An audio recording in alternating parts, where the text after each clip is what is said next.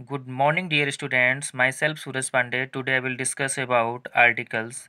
Dear students, if anybody asks you what is the articles or what do you mean by articles, then your response will be according to definition. An article is a limiting word, not descriptive, which can't be used alone but always joins to a substantive word to denote a particular thing or a group or class of things or any individual of a group or class. Article ऐसे words होते हैं बेटा जो जिनकी limit होती है, बहुत ही इनका एक्सपेंडेशन नहीं होता है और ये अकेले यूज नहीं हो सकते, इनको सेंटेंस के साथ ही यूज किया जा सकता है। ये पर्टिकुलर थिंग को दिखाएंगे, ग्रुप को दिखाएंगे, किसी थिंग्स के क्लास को दिखाएंगे, इंडिविजुअल के लिए किसी के लिए यूज होता है एंड ग्रुप और क्लास के लिए भी यूज होता है। और डिटेल्स में क्या कैसे हम समझ सकते हैं इसको, जब हम इसके काइंड्स पे जाएंगे तो वहाँ पे समझ में आएगा। काइंड्स की बात करें डियर स्टूडेंट्स, तो आर्टिकल आर आइदर डिफिनिट और इनडिफिनिट। इट मीन्स आर्टिकल या तो डिफिनिट हो सकते हैं या फिर इनडिफिनिट हो सकते हैं। तो इनडिफिनिट, इसको अगर आर्टिकल को क्लासीफाइड करें तो एक होता है इनडिफिनिट आर्टिकल जिसमें ए और एन होता है, और एक होता है डिफिनिट आर्टिकल जिसमें ओनली द आता है। ठीक है, अब बात होती है कि ए यूज कहाँ पे होगा, where we use A and where we use N. आइए देखते हैं ए आर्टिकल कहाँ पे होगा। ए article is used when noun is started with consonant tone, not only consonant. Consonant नहीं बोलना है डियर स्टूडेंट, आपको कॉन्सोनेंट टोन बोलना है। ओके, कॉन्सोनेंट टोन क्यों बोलना है कि यहाँ पे देखो, अगर आप बोलोगे कि कॉन्सोनेंट के साथ ए एंड वावेल के साथ एन, तो यहाँ पे देखिए यूनिवर्सिटी, यूनिवर्सिटी क्या यू से स्टार्ट होता है ना, यू तो वावेल है, इसके साथ एन लगना चाहिए, बट नहीं, ये यहाँ पे ए यूज होता है। ऑनेस्ट को देखिए आप, तो ये तो एच से स्टार्ट है, तो यहाँ पे ए होना चाहिए, बट यहाँ पे एन लगता है। क्यों? इसको आप हिंदी में लिखो बेटा, ये कैसे लिखा जाएगा, यूनिवर्सिटी। कैसे लिखते हैं? यूनिवर्सिटी ऐसे लिखते हैं।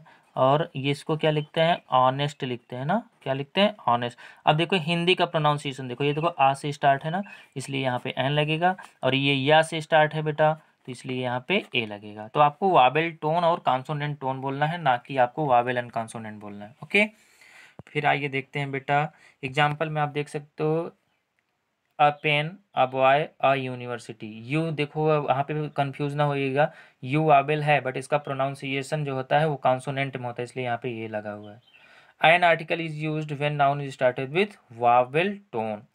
वावेल टोन से अगर कोई वर्ड स्टार्ट हो रहा है तो वो वहाँ पे एन होगा, जैसे an egg, an elephant, an honest. यच देखो बेटा कॉन्सोनेंट है, बट इसका प्रोनाउंसिएशन अभी मैंने आपको दिखाया कि वो आ से होता है, एच यहाँ पे साइलेंट हो जाता है, तो इसलिए यहाँ पे एन लगेगा।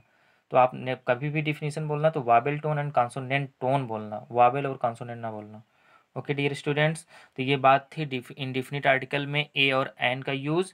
तो और इसी वीडियो में हम देखते हैं आप डिफिनिट आर्टिकल द के बारे में हम जानते हैं। डियर स्टूडेंट्स, अभी इसके पहले हमने इंडिफिनिट आर्टिकल के बारे में पढ़ा था, अब हम बताएंगे आपको डिफिनिट आर्टिकल। डिफिनिट में क्या होता है? द होता है। द का यूज़ देखिए, the article is used eight many condition और प्लेसेस। द का यूज़ हम बहुत अलग अलग कंडीशन में और अलग अलग स्थानों पर यूज़ करते हैं। कैसे? देखिए, before superlative degree.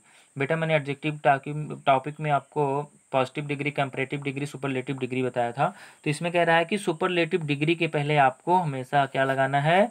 Article the use होगा। देखो, सी इज द मोस्ट ब्यूटीफुल, क्या लगा बेटा? मोस्ट यहाँ पे क्या है? सुपरलेटिव डिग्री है, उसके पहले द लगा हुआ है। फिर देखिए बेटा, विथ कंपैरेटिव डिग्री के साथ भी आपको लगाना पड़ेगा क्या? द। देखिए, सी is better than of the two sisters, of the two. ये देखो बेटर क्या है बेटा? कंपैरेटिव डिग्री है, तो उस कंडीशन में भी हमको यहाँ पे आर्टिकल द का यूज करना पड़ेगा। With descriptive country are state, हमें किसी कंट्री के साथ, बड़ी कंट्री के साथ या फिर स्टेट के साथ भी हमें आर्टिकल द यूज़ करना पड़ेगा, जैसे द पंजाब हुआ, द यूएसए हुआ ना। बिफोर इन्वेंशन, कोई भी आविष्कार हुआ बेटा, तो उसके साथ भी हम the radio, the TV, the television बोलेंगे। ओके बेटा, and my father फॉरवेड फॉरवेड me to watch TV. यहाँ पे देखो बेटा, नोट में देखिए, when verb comes before invention we don't use the TV, the radio. जब वर्ब जो होता है बेटा इन्वेंशन के पहले आ जाता है तो हम वहाँ पे द टीवी, द रेडियो नहीं बोलते। अब देखो बेटा, यहाँ पे वॉच क्या है? वॉच क्या है? यहाँ वर्ब है, और ये इन्वेंशन के पहले आया, इसलिए यहाँ पे द टीवी नहीं होगा। ये थोड़ा सा कंडीशनल है, आपको इसको समझना पड़ेगा। ठीक, बिफोर म्यूजिकल इंस्ट्रूमेंट, कोई म्यूजिकल इंस्ट्रूमेंट है बेटा तो उसके साथ भी हमको आर्टिकल द लगाना पड़ेगा। जैसे देखो द गिटार, एग्जाम्पल के through the guitar was played by सूरज। समझ गए बेटा। And with college, school, temple, church we don't use the when primary purpose but we use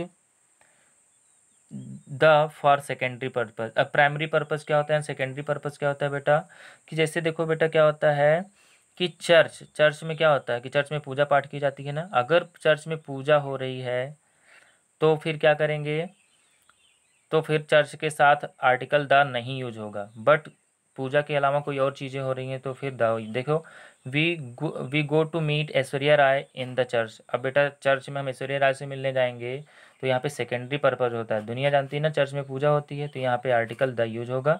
it mean secondary purpose होगा तो द यूज होगा, primary purpose होगा तो the use नहीं होगा।